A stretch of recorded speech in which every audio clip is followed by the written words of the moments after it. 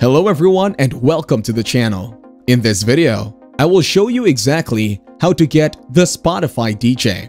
First of all, open up the Spotify application on your phone. To find the DJ option, scroll down into its home screen. Then, go to the search icon from the bottom bar.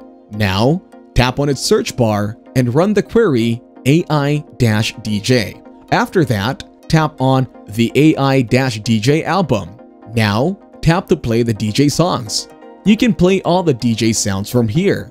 When you cannot determine what to play, Spotify DJ will mix a selection of loved and new songs it believes that they can love. Using generative AI tracks, commentary on the song or artist is interspaced between pieces.